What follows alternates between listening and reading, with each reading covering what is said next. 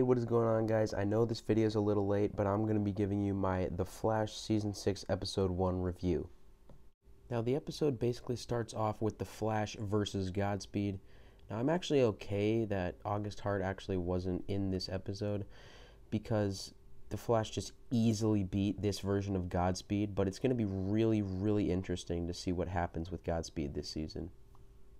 Now, the scene where Barry jumps into the black hole, I thought was a really, really good scene, but it was kind of unbelievable. Like literally, like the special effects, they were kind of over the top for this scene, but yeah, still a good scene.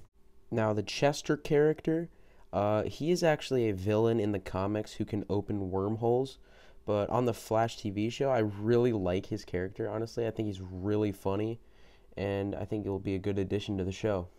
And finally, the last scene of the episode where the Monitor comes to the Time Vault and tells Barry and Iris that the Flash will die on December 10th if they want to stop the crisis.